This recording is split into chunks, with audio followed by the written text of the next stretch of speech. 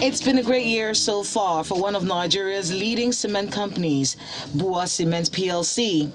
This 6th annual general meeting is to update shareholders on how the company performed at the year ending 2021.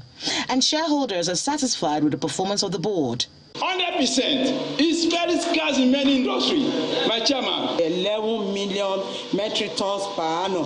This is highly commendable. We should appreciate the board and management for this great achievement. Shareholders of BUA Cement Company Limited have every reason to celebrate.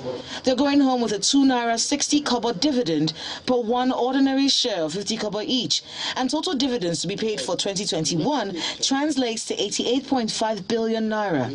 The company's chairman, Mr. Abdul Samad Rabiu, says this growth is coming despite the world's energy crisis. The price of cement has actually gone up to almost by about at least 1,000 naira per bag, just because of the energy increase, because of energy.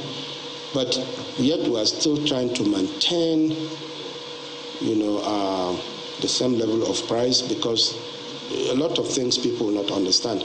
And we do not want people to be having to pay more.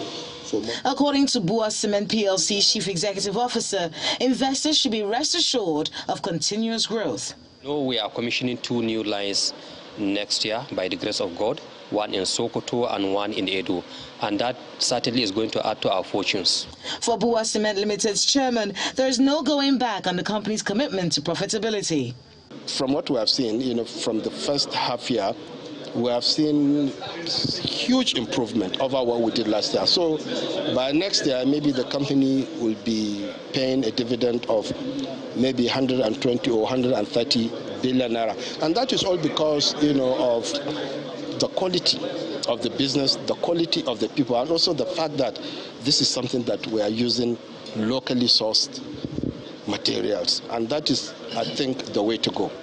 With the new Sokoto 5th line focusing on exports to Niger Republic and Burkina Faso, BUA Cement PLC is positioning itself to meet its target of producing 17 million metric tons of cement per annum by 2023.